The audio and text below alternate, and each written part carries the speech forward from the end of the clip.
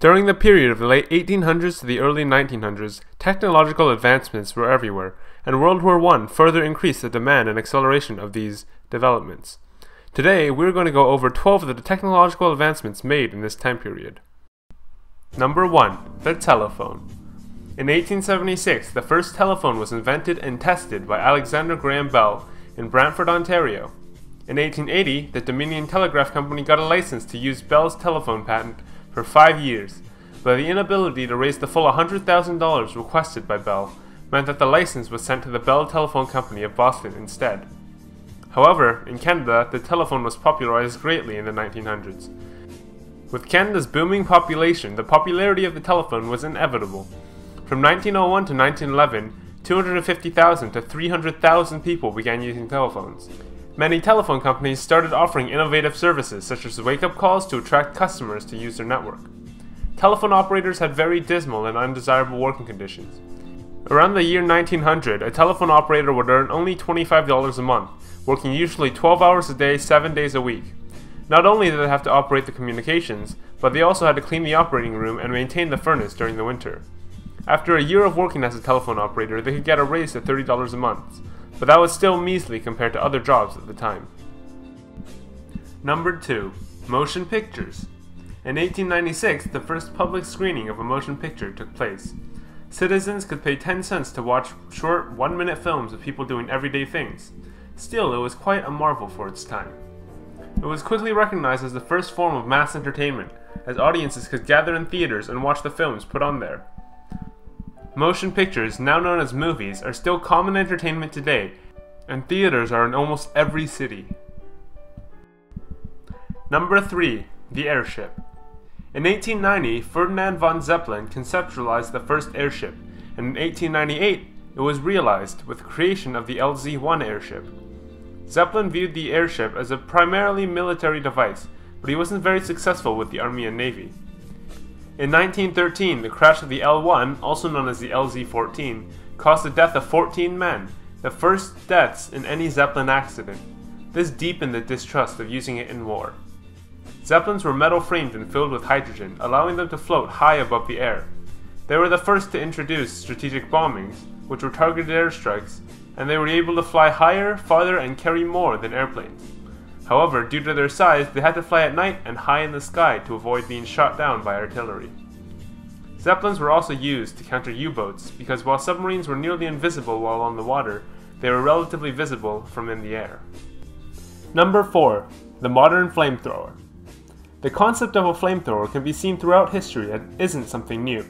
However, the modern adaptation of the flamethrower was submitted to the German army by Richard Feitler. They were tested by the Germans in 1911, but their true potential of collateral damage wasn't realized until the introduction of trench warfare. The first instance of use of flamethrowers in World War I was in the Verdun in February 1915. It was later also used in the Battle of Passchendaele in 1917 to horrific effect. Flamethrowers were very effective because of how much they could do. They could easily neutralize enemies holed up in cover, without as much structural damage as a grenade. Furthermore, those who survived and fled would be living with permanent images of their comrades being incinerated and burnt alive, leaving many with PTSD. Number 5. The car. The automobile was first introduced to Canada in 1901. It had already existed in the US, called the Oldsmobile, and when it came to Canada, not much changed. Canadian vehicles were considered hybrids because they used a Canadian-made chassis but used American engines.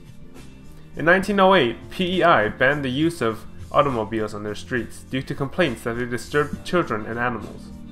This was later repealed in 1913, but not every city fully removed the ban until 1919. Given the increasing size of Vancouver, it's no surprise the automobile caught on quickly there.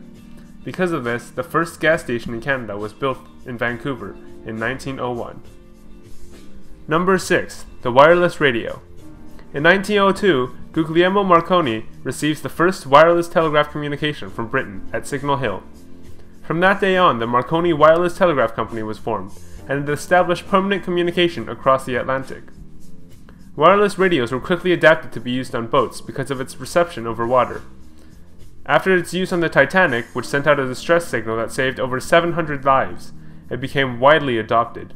In the years that followed, Radio broadcasts of voice were also becoming popularized.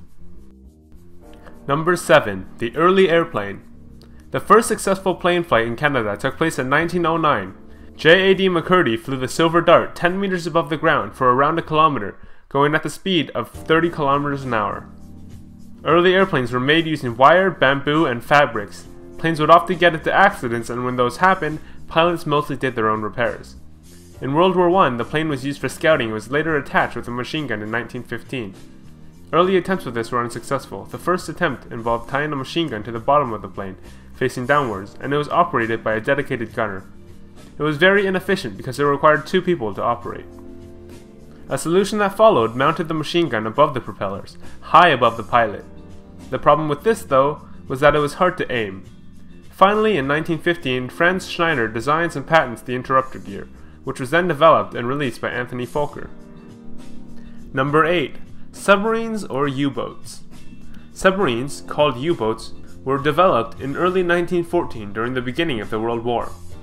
They were used to destroy shipping boats from the enemy forces. Originally, they had to give notice to the ships that they were sinking by poking above the water so the people aboard could choose to abandon ship.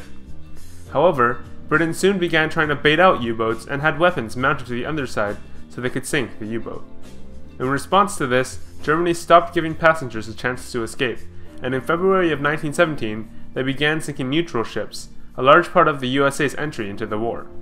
By April 1917, 430 Allied ships and neutral ships were sunk. In 1918, the Treaty of Versailles prevented Germany from owning any more U-boats, as well as restricting the creation of the boat. In 1935, Germany rejected these terms and started remaking U-boats, which were later used in World War II. Number 9. The machine gun. Machine guns shaped the history of warfare and heavily changed the way war was fought. The machine gun was introduced to the war in 1914, and from then on, their absolute destructive power was realized. Early machine guns could fire about 400 to 500 rounds per minute, making them very effective defensive weapons.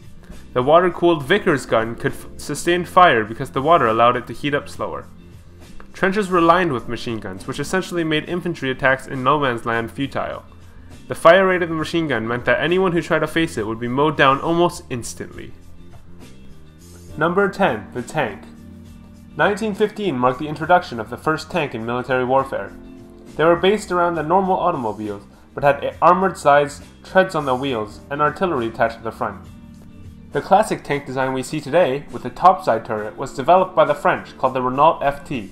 Germans didn't own many tanks, having only 21 of the A7V model tanks. Tanks were used in the Battle of the Somme in 1916 and were utilized as shields against machine guns while infantry could move up behind them.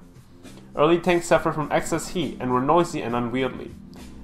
They also experienced many malfunctions on the battlefield. Tanks were later used in World War II to a much greater effect. Number 11. Poison gas.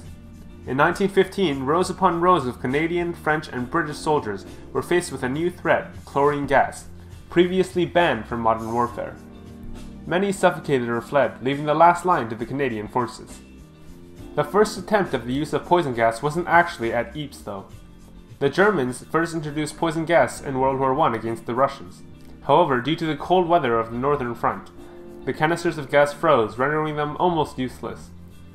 The Germans weren't the only ones who began using chlorine gas, however. The Allies started utilizing chlorine gas as well. The introduction of the gas mask lowered the threat of chemical weapons, not completely removing it, but making a chemical weapon attack not as potent as it used to be. Number 12. The interrupter gear. The interrupter gear, or synchronization gear, was unveiled on July 1st, 1915. Anthony Fokker showed the world his creation, based on a patent by Franz Schneider, which fixed the issue of machine guns on aircraft. The interrupter gear uses an attachment to the propeller, which acts as a detector. When this device detects that the propeller is going to be in front of the machine gun, it disengages the trigger of the machine gun, interrupting the pattern of fire, hence interrupter gear. The introduction of jet engines soon made these irrelevant, but for its time it was widely used for dogfighting and aerial combat.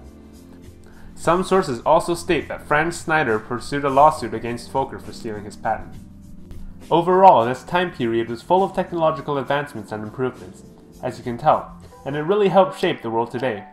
Anyways, this was Andy, that was the video, and remember, we do history in HD. Thanks for watching.